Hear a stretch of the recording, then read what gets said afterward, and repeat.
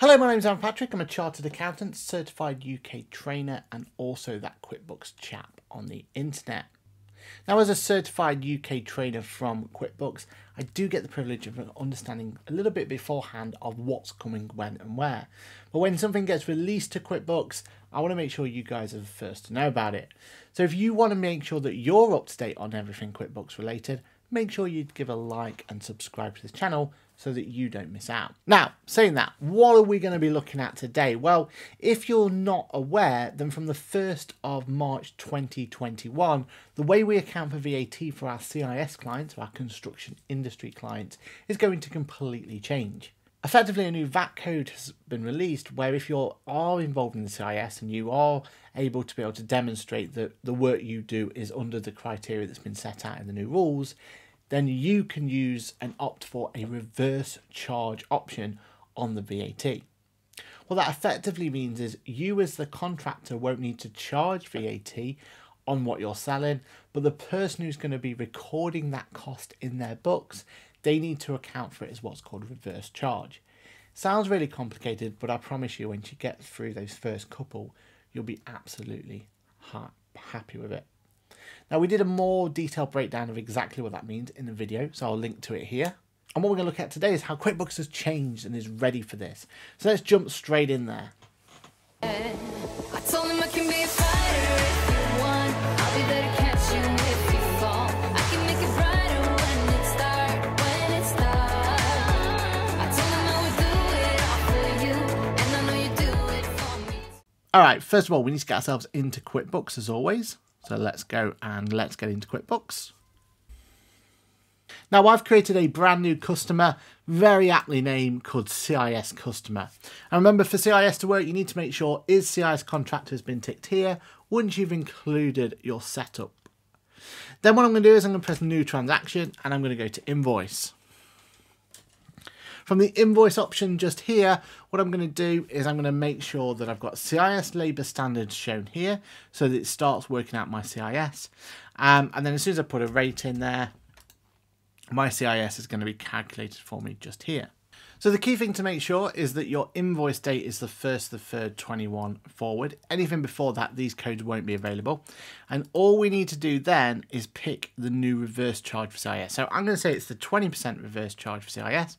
And notice how it's not added any VAT on at all. All it's done is taken my CIS into consideration, which I'm expecting from this one. And then I can press save and close. So now looking at my VAT report, as you can see from here, what we're showing is only £2,000 of sales, no VAT. It's exactly what we're looking for with this new scheme. So that's really good, and that's going to help us when we think about trying to account for VAT when we've got to make a sale.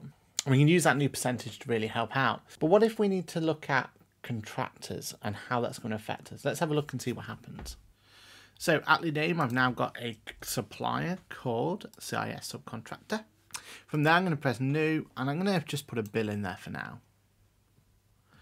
And let's say for this bill, remember it has to be 1st of the 3rd, 21. Let's say it was for £1,000. And from a VAT point of view, I want to be using this new one. It's 20% reverse charge CIS. And what you can see down the bottom here is it's going to split it for us beautifully. It's going to show that the £1,000 was there, 200, and the £1,000 minus 200 just there. With that in mind, I need to press save and close.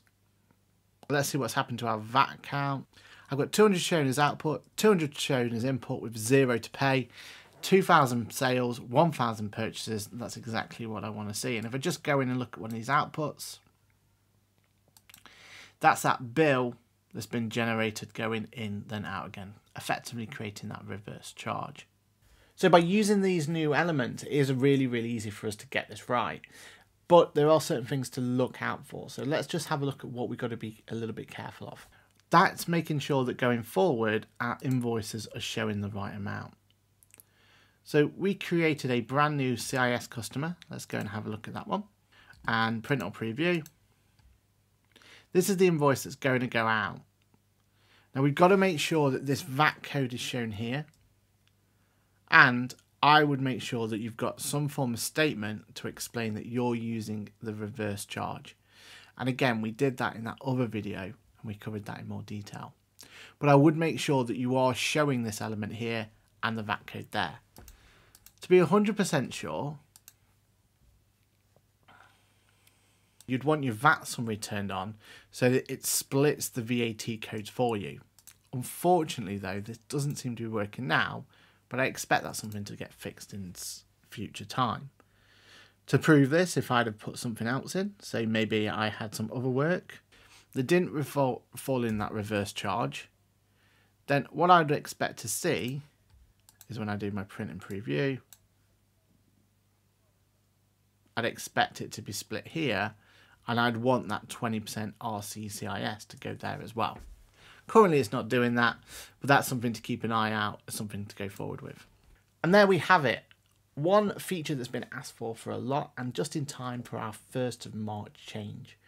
You can see that it actually does make your life a lot easier by having those additional reverse charge VAT codes within the system itself.